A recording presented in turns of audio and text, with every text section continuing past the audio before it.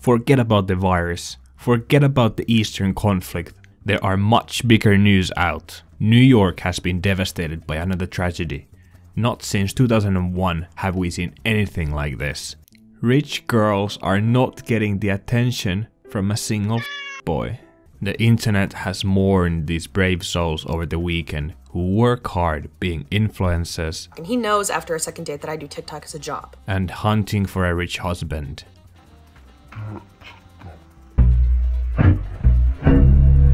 Living in a mere $2 million apartment with their parents' money. Just hoping to find love in the Big Apple. West Elm Caleb has been on everyone's lips. Figuratively and literally. Story goes that apparently some Chad, in this case Caleb, has been matching with girls on a dating app and doing absolutely the worst thing. Ghosting. The other thing. The worst thing. Not replying to their text messages. So anyways, this man randomly is like going MIA and I'm like asking if he wants to hang out. I'm like, hey, you want to hang out? You want to do anything? So he admits to ghosting Kelly. He admits to ghosting everyone. I know it can be hard to believe that such cruelty still exists in this world, where most people have it all.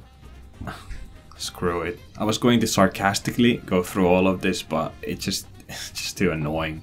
Supposedly this guy first showered the girls with love and affection through text messages. They were texting intensely for a while, and he is love bombing her, even though they've never met up before, have not gone on a first date. Praising them like a Turkish salesman trying to make a sale. I've dated online, but I've never done that personally since, frankly, sounding like DJ Khaled. I'm a music mogul, right? I'm a producer, right? I'm a DJ, I'm an executive, I'm a CEO, and I'm an artist. Doesn't work for the girls I'm after, but I guess it works for some girls, which is why this West Elm Caleb was able to get many girls into him. Then he talked with some, saw some, and moved on. That's how I thought online dating works, but I guess the rules are different in certain parts of the world. In New York, it seems to be that unless you're rich and tall, and he's 6'4", you're trash. Girls can have an arsenal of men. So I matched with this boy on Hinge last week. I was like, okay, another dude to add to my arsenal, it's fine. But if you date multiple people, you need therapy. Maybe if somebody's a therapist, can they recommend themselves to him?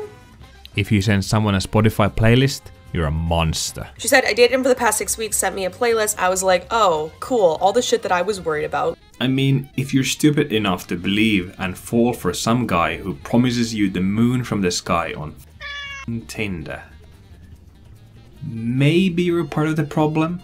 Just maybe. If you think this love bombing thing is some sort of toxic masculinity gaslighting, maybe you're just stupid. And one last maybe, I promise this is the last one.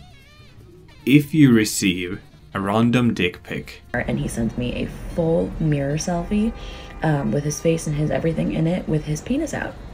Get ghosted for a month, and then the next day proceeds to ghost me. Then still afterwards wanna meet up.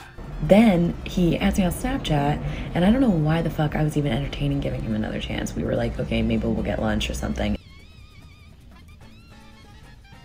Also, most hip cool corporations who are cool with the youth have been jumping in on the train to trash this guy for having the audacity to try internet dating. I personally see two possibilities why this scenario became a thing. It's either the modern discourse raises its head out of the swamp and we can all feast our eyes on its true nature. Everyone is an individual and the hero of their own story, owing nothing to anyone around them, simultaneously deserving of care and attention from everyone else. Or it is more likely the other one, which is that a corporation came up with the next Netflix and chill type of viral marketing campaign, paid a couple of influencers some money and got their name out. Having a meme with your business name on it, claiming that handsome, tall men work in your store, and promoting it through influencers who live around your headquarters with a following of your most likely customer base, that isn't such a bad idea now, is it?